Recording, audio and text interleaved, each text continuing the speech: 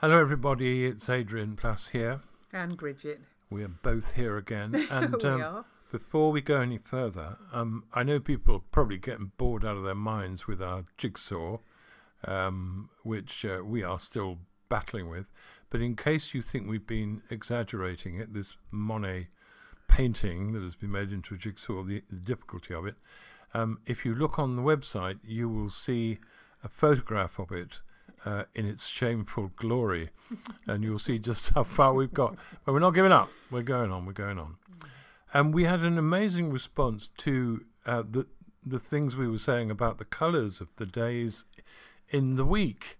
And it turns out that loads of people have something very similar, but it's not all colours. Some are.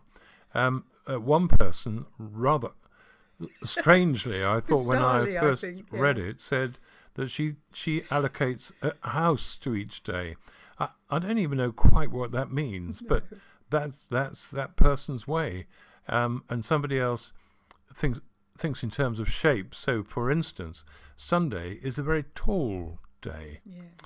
And interestingly, one person said that she was so certain of the colours of the days of the week when she was a child that when she grew up and she had a child herself, she was stunned and amazed that her daughter didn't agree with her about the colours of the days. So for her, it was almost engraved on her mind. It was.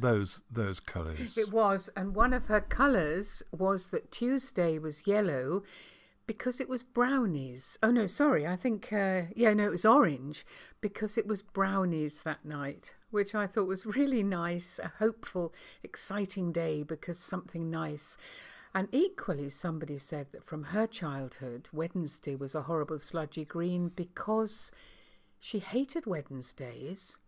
The reason she did was because she was born on a Wednesday, and Wednesday's child is full of woe. But I think our favourite this week came from somebody who we've actually known since she was about 14, and we knew her gran as well. And she was talking about the days of the week as being precious stones, wasn't she? And it was just lovely. So I'll just give you one or two of them. I hope I pronounced them right. Tuesday was orange, not because of brownies, but it's an orange carnelian, which she says is a red-orange stone, and it's such a lovely, smiley, encouraging, bright stone. And the reason she loves that is because she's a support worker, and she goes to a community centre that day. And from her colleagues and from her clients, she gets so much love and smiliness and encouragement. Then we've got Friday. Now that's interesting because her favourite stone is a tiger eye, which is brown. But what she said is the more you look at it, the is that more a you kind go, of gem then? It is. Tiger. Tiger eye, yeah. The more you go into it, the more beautiful it becomes. I know. And I think my favourite of all is Sunday is a polished kyanite blue crystal. And she said it doesn't look all that much, but when you polish it, it's as clear as a summer sky.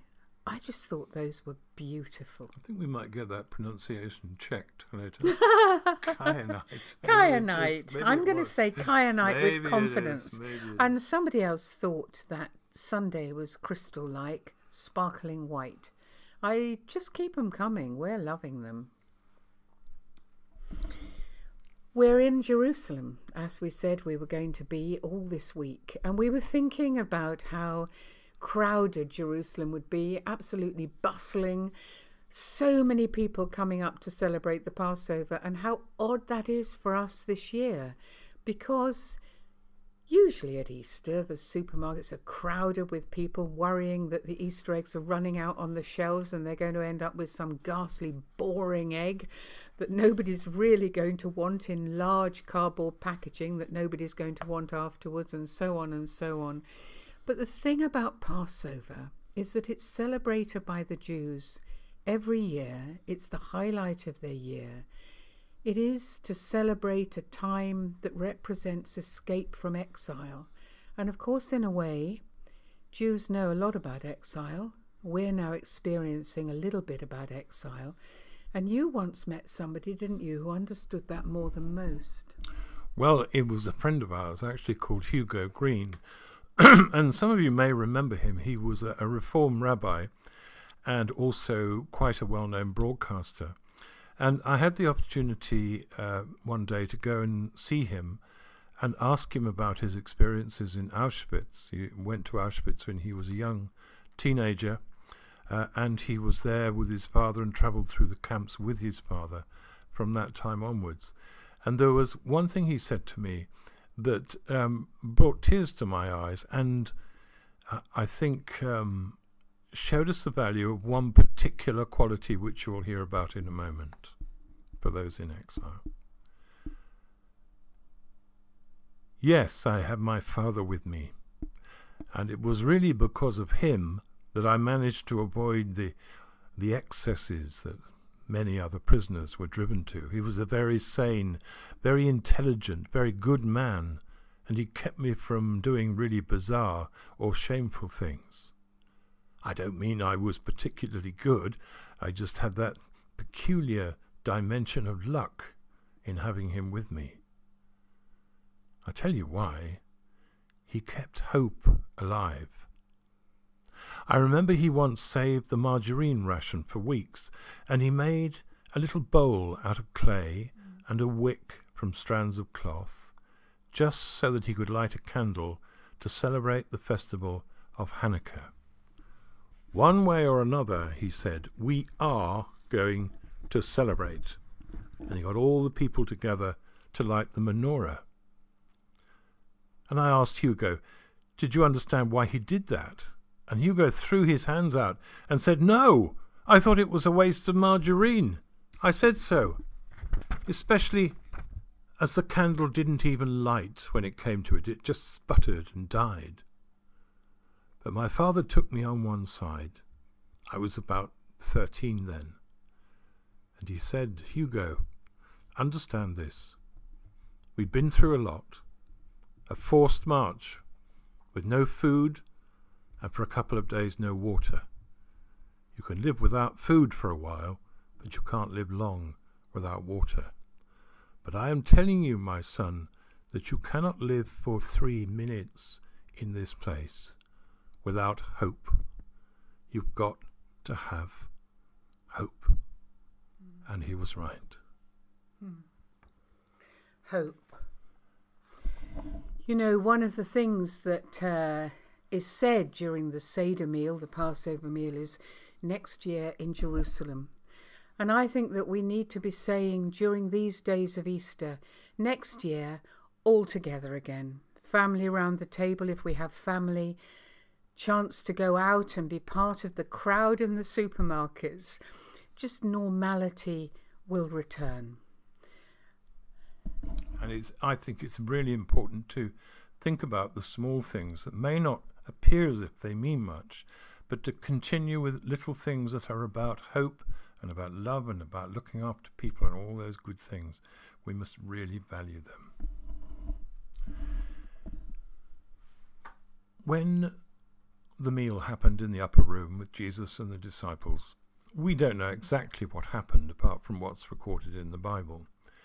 But we can imagine, and I imagined that there was a woman there who discovered on that day, on the day of the Last Supper, that it was possible to learn something very important about small things.